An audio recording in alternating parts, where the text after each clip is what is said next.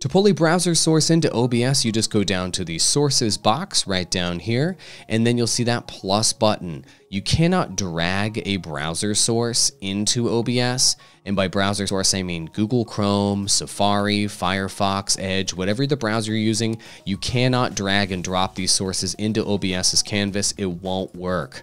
I'm going to show you 3 examples today. One will be a static website. The next one will be a social media feed, and the last one will be a video. I bet you didn't know you could do all that using browser source. It's pretty sick. So click browser right here after you hit the plus button. Name it whatever you want to name it. I'll just leave it as browser for now. Then you go ahead and copy the URL of whatever that browser source is, paste it here. But here is an important step. You're going to want to input the width and height. I recommend inputting whatever the base resolution is on your desktop. Mine is 1920 by 1080. This will just allow you to pull in the full resolution and all of the content of that website when you hit OK right now. OK, and boom, it pulls in the browser. Pretty cool. You want to see what the original source looks like? This is what it looks like. It's this website. It's my gamingcreatorgear.com website where you can download my ebook. It pulls it in just directly, just as a browser source, nice and clean. Now, as you can see, this is gigantic. There's a bunch of extra content I might not want to show here. So you can hit Alt on Windows, and you can drag the bottom, Alt, drag the left, Alt, drag the top, Alt, drag the right, and you can size this any way you'd like. And then you can put this website in the corner down here. You can resize it as you see fit, etc. You can resize browser sources very handily any way you would like, which is really cool.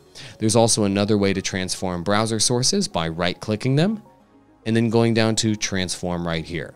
And you can go to Edit, Transform, and you can crop it any way you want. You can position it any way you want. You can just input the numbers here if you don't want to use your mouse to drag and drop and resize a browser source. But here is the coolest thing about browser sources in OBS. What you'll do is you go down to the browser source down here in Sources, right-click, and then click Interact. This is sick. Check this out. Now in OBS, this is not in Google Chrome, this is not in Safari, this is not in Firefox, it's right here in OBS. You can interact with the actual website itself in OBS. It's totally sick. So check this out.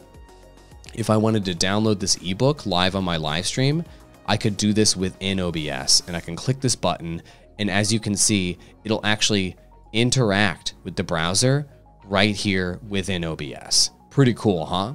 As you can see, when I interacted with it, it resized the source. So if we want to, we can reset the transform and it'll show the entire source on the screen once we interact. And when we're done interacting, we can just close this and look, the website's right here on the screen for us to show our audiences. Let's say we wanted to interact with this and I wanted to scroll down and show everybody the entire website. I can interact through OBS. Check it out. Through this interaction window, it actually interacts with the browser source live right here in OBS. Pretty amazing, right? Now, most streamers are going to be using something like a window capture or a display capture to show a website. As you can see, pulling a browser source is completely superior because of the interact feature, where you can interact with the browser source directly in OBS without having to have a browser open at all on your computer. It's all consolidated right here within the software. Use browser sources, friends. It's so powerful. We got rid of that static website, and now let's pull in a social media feed, right? Plus button right here, same as before. Then go ahead and go up to browser source. Then we'll go ahead and grab the input, which is going to be the URL. You copy that, you paste it right here. And as before, input your resolution, 1920 by 1080. There you go. And then hit OK.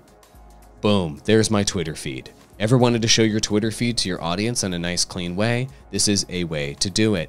Want to do so in a way where you don't have to pull Twitter open in a Google Chrome tab and be fumbling around with it on the other monitor? This is a way to do it.